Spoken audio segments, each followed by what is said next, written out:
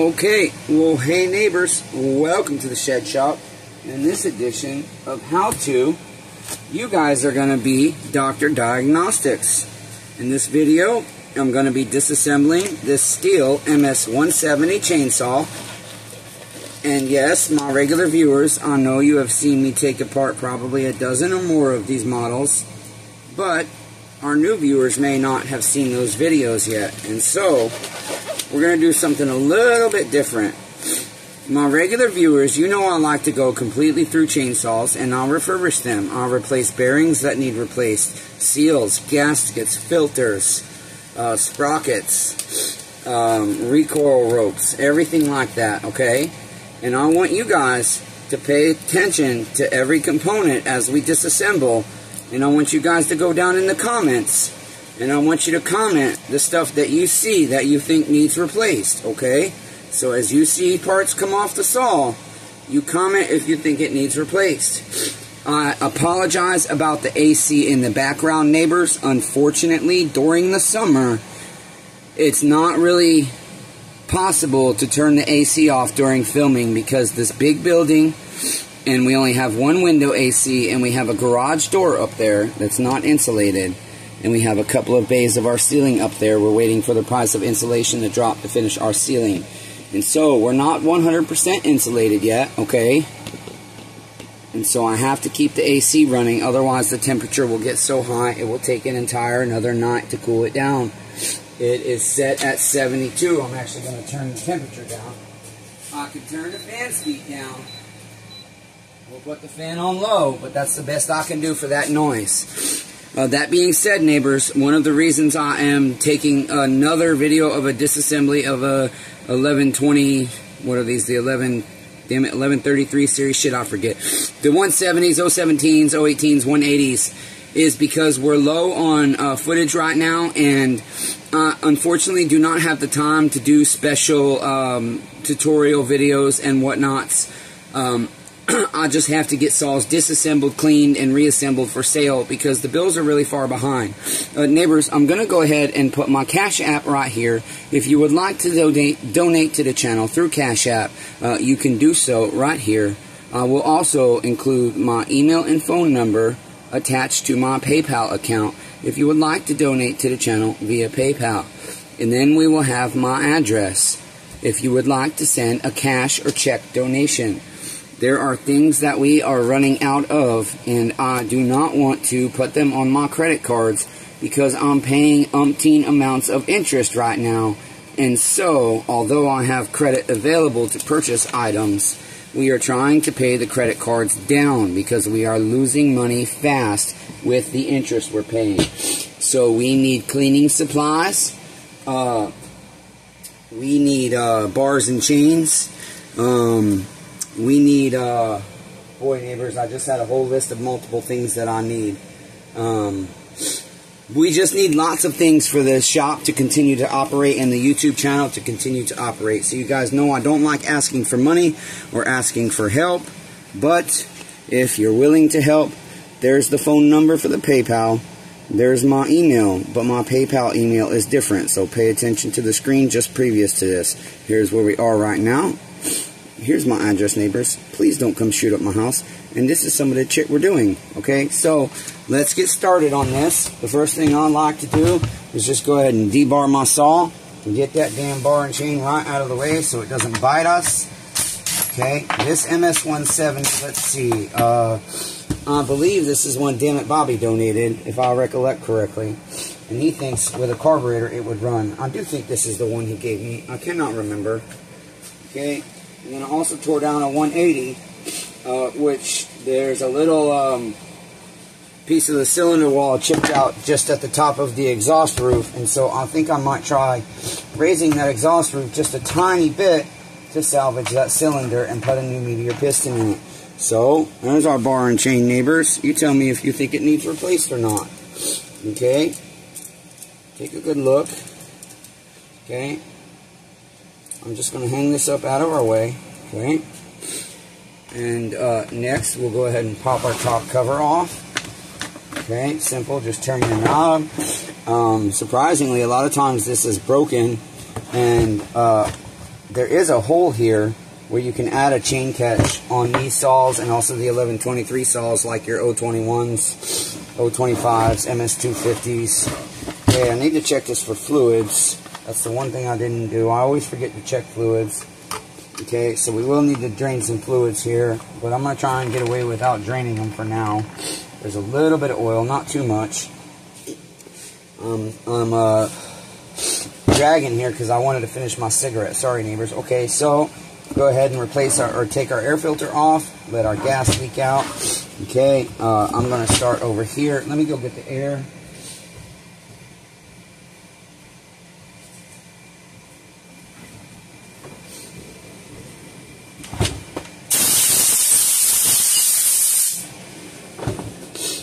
Alright. And I marked the table. I want to make sure I'm right as to where you guys can see. No, I'm incorrect. Back you up just a little bit here. Where's our mark? It's hard to see. Oh, it's right there. So, yeah, we were good. Okay, because I know a lot of times I get just slightly out of view. Okay, let's go ahead and grab us a wrench here so we can start popping some stuff off. This dust cover just pops off on this model. No screws. Okay, it's just got 2 tabs that go in. Alright. And then we got our chain brake parts back here. I'm going to go ahead and engage the chain brake to pop the spring off. Put a screwdriver behind it, pop it, keep your hand here so it doesn't go flying. And then you can use your smaller screwdriver. This is called an arm, and you've got a little retaining clip right here, a little E-clip you got to take off, okay? And you don't want to lose that because that's an expensive part when you add the shipping cost in. Lift this arm up, slide it back, it will come off. There is a little spacer right here, plastic spacer, and that also comes right off, okay? Usually, this one's a little stuck, okay? And then we can go ahead and pop our chain brake band out back here, okay? Yeah, it's probably going to be easier to get our sprocket off, so let's do that. You've got a large retaining clip here that you can carefully pry off. Keep your fingers in front of it so it doesn't go flying, okay? And then your retaining washer. So we've got retaining clip, retaining washer. Here's our sprocket, neighbors. Let's see how well you can see it. Do you think the sprocket needs replaced, neighbors? Or do you think it has life left in it and we can reuse it? Now, would you reuse it on your personal saw, yes or no? And would you reuse it on a saw that you're building to resell as a rebuilt saw? Go in the comments and let me know what you neighbors think. And we got our needle cage bearing. Just upon visual, do you guys think it needs replaced, yes or no? Tell me in the comments. Reverse threaded for our clutch. We'll see if it'll pop off easy. It did, fortunately. Okay, here's our clutch. Do you think it's tight? Do you think the springs need replaced? I know you only have a visual, but you should be able to see if there's play moving around in this or not. You let me know. Do we need clutch springs or not? Rotor washer. Intact, not broken, not cracked. Okay, here's our worm gear. You take a good look at the arm. It does not look worn off to me, but do you think our worm gear needs replaced or not, neighbors? That you can usually only tell when you have it on the saw and to see if it goes into the sprocket pretty well. And that one I can tell you probably doesn't need any replaced at all. Okay, now we can get our chain brake band out a lot easier. Okay, so you just pop that out, pull it, and twist it. Looks like it's good. Okay, and then for these parts, we'll come over here and remove this T27 for our chain brake handle. Right here. Okay, set that aside. And now we can go back over to this side. And you just kind of want to work these off together. This is called a lever. Okay, and you just kind of want to pop that up while you pop your chain brake handle up. Okay, once you've got that out, you can work more directly on your chain brake handle, and you can lift it up off its tab on this side, and that gives you more room to play with it. Okay, pop that up there. It should come off. There we are. Just pull that arm out, or that lever out. Okay, and then you've got a little spring right here. It just sits in there. And this keeps your chain brake handle from flopping around. And on these, I'll just kind of tell you, this is the part you have to look at for wear, okay? If this is all flattened out, like down to here, then it needs replaced. So I'm going to tell you this one doesn't need replaced, but I have plenty of these. And if they even have a little bit of wear, I just replace them because when I order them in bulk, they're not that expensive in the end. Now we have 2 8 mils for our muffler, okay? Don't recommend using an impact, but again, I'm disabled if you're new here, so that's why I do certain things unorthodox. And that's the reason you don't want to use an impact. But that's also why I have like 50 muffler bolts in stock, because I do tend to break them sometimes. Right now, I just know I can't hand turn the stuff that's going to be really tight or hard. Okay, so obviously, go into comments and say, hey dummy, you broke your muffler bolt, so yeah, you got to replace that. I will be able to get that out. We'll deal with that a little bit later. First, before we get in there, you can kind of get a visual inspection. What's your first impressions of the piston, neighbors? First impressions, go ahead and tell me in the comments, okay? Now, let's go ahead and get our recoil off. That will be, we have 3 T27s left, because we already removed our chain brake handle screw. That's up here. Okay, and that screw's slightly different. It's kind of collared. I don't know what they call that. Okay, and then you got one up here in the front by the oil cap. It's kind of hidden. It can be hard to see it, especially if the saw's dirty. So we got to take our caps off. Okay, and you can just kind of take you some pliers or a little hook, turn that sideways and get it out. Same with your oil cap. Go ahead and make sure I'm staying in view here. There's my mark. Okay, and pop that one out. I'm just going to set those right there because we're going to put them back on here in a moment. And then lift your recoil off of your gas tank, and then you're going to kind of pull the chain brake handle back. Okay, tilt this that way, and then it will come out. You just kind of got to shimmy it. It can be hard sometimes if you don't know what you're doing. Okay, now I'm going to go ahead and put these caps back on to keep our fluids in. This saw, it's kind of nice that you can do that, because then I can take the small tank and I don't have to hold a whole saw upside down. I can just take the small tank and drain it, okay? So, let's get some of our schmutz. Oh, sorry about that. There goes the compressor. That's going to run for a minute. Okay, let's take a moment of break for water. Now that our air compressor has stopped, what we're going to go ahead and do is we've got 2 8mm nuts here to remove our air filter housing. Okay, remove those. There's one, there's 2. I'll grab those out later. You can pull that right back usually. Okay, and then you can carefully remove this shroud. Okay, and then what you're going to do is pull your trigger forward, and then you can, well, we got to have our switch off, and then you can move your throttle lever sideways, and then you pull your choke like that and pull your carb back. Oh geez, this one's stuck. We'll have to pry this one a little bit. It's kind of stuck. Okay. Which isn't a bad thing. It means it had a good seal. You just need a little bit. Wow, I thought it was coming, but it's not. Okay, let's get our switch out of the way first then. No, we can't because of our damn kill switch, or our throttle. Choke lever, damn it. Wow, that sucker's tight. Super tight. Okay, there we go. So you just need to pull it back a little bit, and then your choke lever can slide out of both your carburetor and your damn kill switch. Okay, so then you can pop your kill switch up and gently pull that out of its. You got to be careful. You don't want to crack this right here. Okay, gently pull that out. Okay, and then pop your wire out. Push it through. Okay, there's your kill switch, neighbors. Okay, and then we can get our carburetor off. Don't shoot your eye out with the gasolina coming out. There might be pressure in your tank. Okay, and then just kind of bend your fuel line down, and you can pull your whole gas cap out here. Right, just like so. Now that's going to be nice and easy to empty. Now we need a 13mm socket. This is a place you do want to use if you have it. An impact. Well, on these little saws you really shouldn't, because these composite flywheels shear very easily. It's best to put a piston stop in and use a wrench or ratchet. Okay, but this is how I do it. Okay, I'm going to take that nut off just partially. Leave my socket on my nut. He said nuts.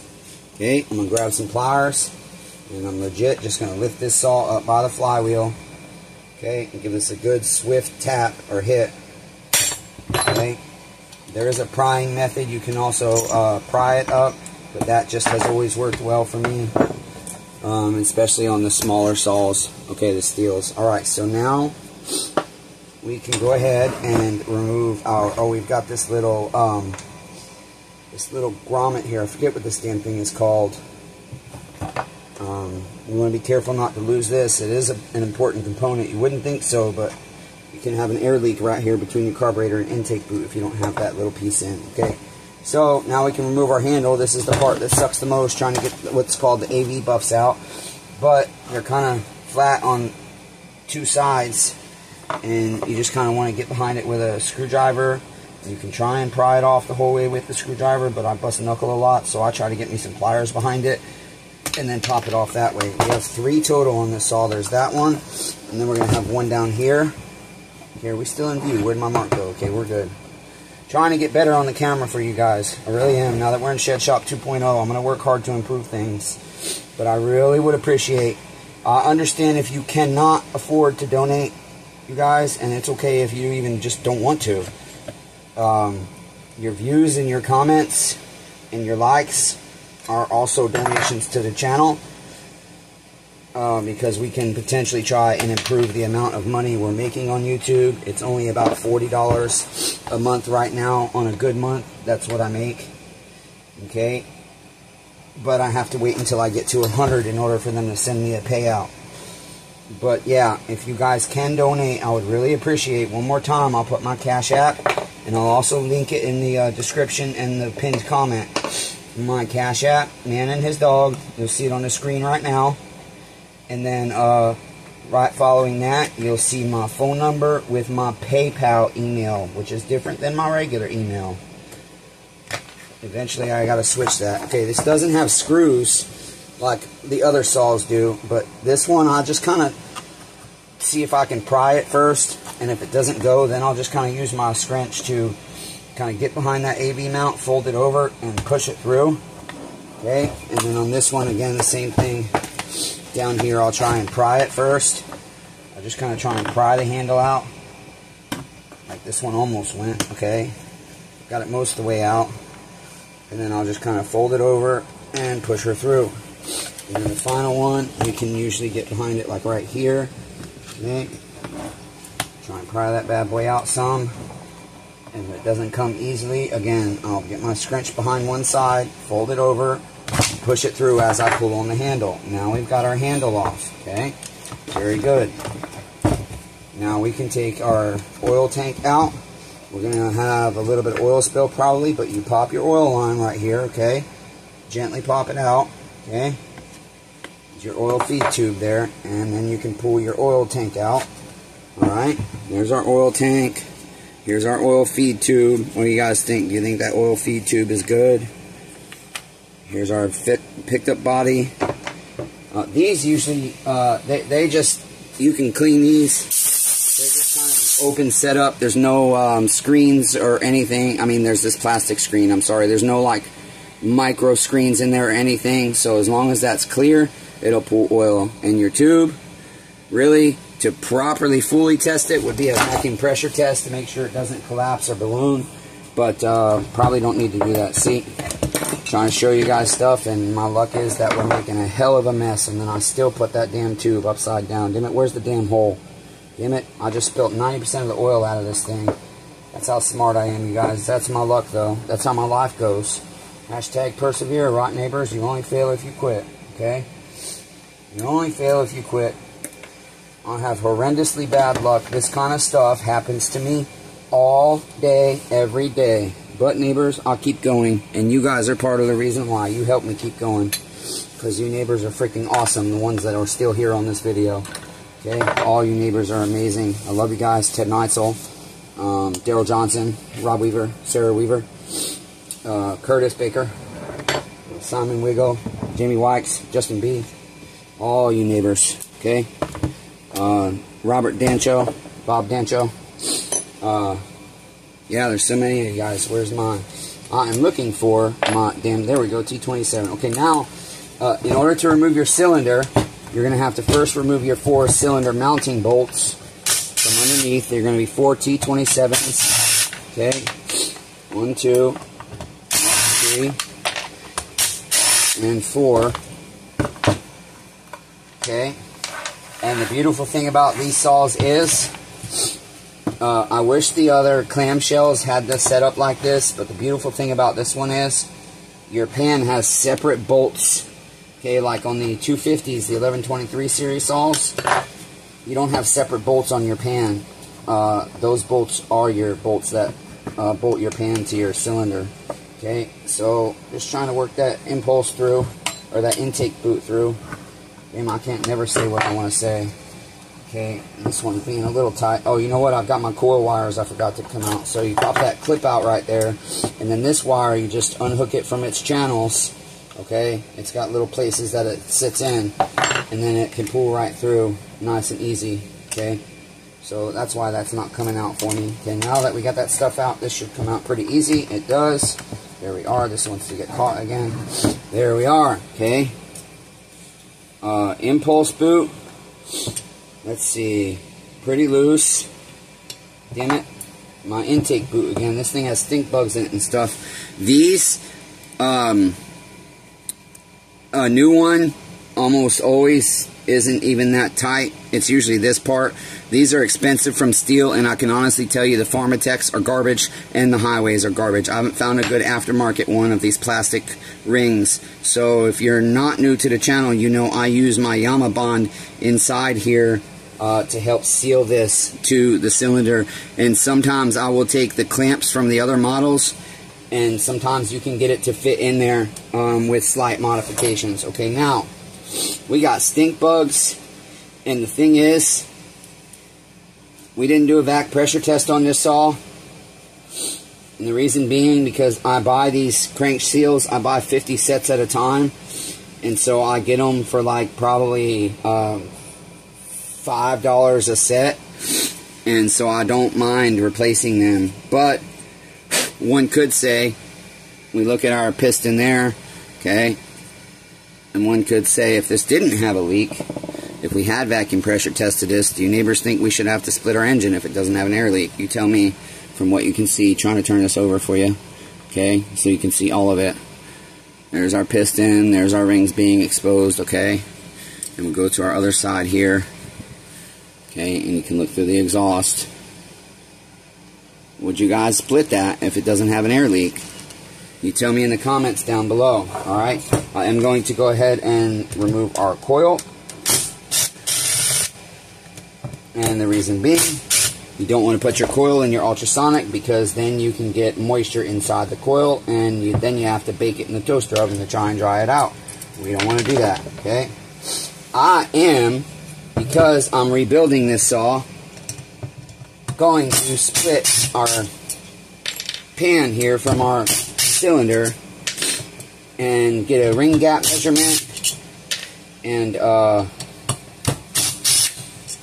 kind of get a closer inspection of everything. What you can do is put your scrunch right here on your crank, and this is the kind of where your oil pump sits, okay, and you can just break that seal pretty easily usually, okay, and then push down on this on both sides, and if that doesn't work, hit it with a rubber mallet. Okay, so our cylinder, there's our cylinder, neighbors. Okay, there's our cylinder. What do you guys think of the cylinder? Do you think it's good to go? And here's our piston, neighbors. Okay, we got some carbon on the top. We'll have to clean that up, okay? Lots of machine lines still. Doesn't appear to have any nicks or breaks or scoring. In my opinion, you guys tell me what you think. Do we have a good piston? Okay, and then we will take off a ring here, and we will flip it over like so. We're going to put it inside our cylinder here, okay? Get it compressed inside our cylinder, and we're going to try and get it as level as we can without it being on the exhaust or intake ports whenever possible. And I don't even need to measure this, I don't think. You guys tell me if I should measure my ring gap, or by visual appearance, do we need new rings, okay? You guys tell me what you think. We'll measure it, but I want you guys to tell me what you think in the comments. And then when we do the reassemble, we'll go ahead and give you guys the ring gap. Do you think we need new rings, neighbors? And then finally, we have our carburetor. which is somewhere over here. Did your neighbors take my carburetor? You did. See, it's right here. Okay, my carburetor station's down there, but I have 3 carburetors on that have come out of the ultrasonic, and I need to rebuild them. So we don't have any more space over there. So I'm just going to grab me a Phillips bit here. Okay, on our pump side, our metering side. Damn it, our pump side. Can't remember which is which on this one. We got 1 Phillips screw. Okay, yeah, our pump side. What do you guys think of that carburetor pump? Replace or no replace? Okay. There you go. Do we replace it or would it be good? On your saw, would you replace that if your saw wasn't running or not? Okay. Our gasket is going to rip when we take it off. It's going to get stuck some, I think. I hope not, but I think it will. These thin ones usually do. Yeah, it will. So we're going to put that in some, what's it called? I always forget. It's something alcohol. I forget the name of it. And that'll help take the rest of that off. Now on this side, we've got 4 Phillips on our metering side. Okay, all flat, Phillips flat. They're technically a Japanese screw or something, somebody told me one time. They're not actually technically a Phillips or flathead. I forget the name of it. Okay, so pop that right off. Look at all that dirt, neighbors. And then that too is stuck. So, but as dirty as it is, and it's not moving at all, so I'll just go ahead and cheat and tell you guys that needs replaced for sure. Okay, but we don't want it to stick. So, trying to get it off here. We don't care if it rips. We just don't want to have to scrape all that like that happened there. Okay, so we'll take all that off later. But then you got one more screw here. Hold your metering lever with your thumb while you take this screw out so that everything doesn't go flying, because you got a spring in there and whatnot. And then those parts can come out. You're going to have your spring, which fell on the table. Okay, you've got your metering lever. And then you've got the most important part is your inlet needle. Take a look at that. Usually a carb kit, you can get just the diaphragm kit where it just has the 2 gaskets and 2 diaphragms for a little bit cheaper than you can the full kit. But what do you guys think? Does that inlet needle, from what you can see, need replaced? Or would you reuse it if you were on a budget? You guys tell me in the comments down below. So that's it. That's how you fully disassemble your MS170, and that also goes for your 017, your MS180, and your 018, okay? And then finally our recoil. Our rope looks very clean, in my opinion. What do you guys think? It pulls nice and easy. I almost always replace the rope, but on this one, hell, we might not. Or it'll be a situation, a lot of times what I'll do is I'll replace the rope, but I'll cut this as close to the knots as I can so that it's still a good length, and then I'll sell that with the saw in case it ever breaks on them. They have a spare and they don't have to go buy one. They can just keep that in their tackle box in the back of their truck or whatever, or in their garage if they're only cutting at home. At Jimbus, these were the Ace things I was telling you about. You said wrapping in an Ace bandage. I like the ones that are just preformed. I have 2 of them, but I can't find my other one.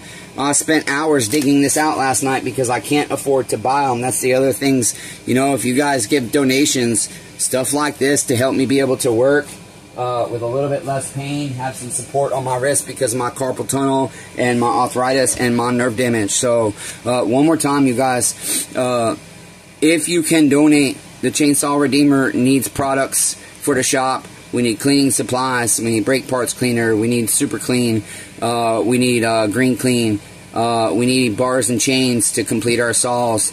We need some different air filters. And the Chainsaw Redeemer needs medical supplies. And also, you guys, I can't afford my medications this month either.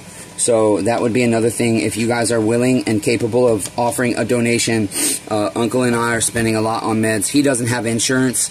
I do. But one of my medications is not covered by my insurance. And I'm not even going to tell you guys the cost of it because it's astronomical. But it's for my liver. I have a failing liver, basically. Yeah, because of my autoimmune disease. So that's it, neighbors. I hope you enjoyed the video. Give it a thumbs up, please. go ahead in the comments and tell me what needs replaced, what doesn't need replaced.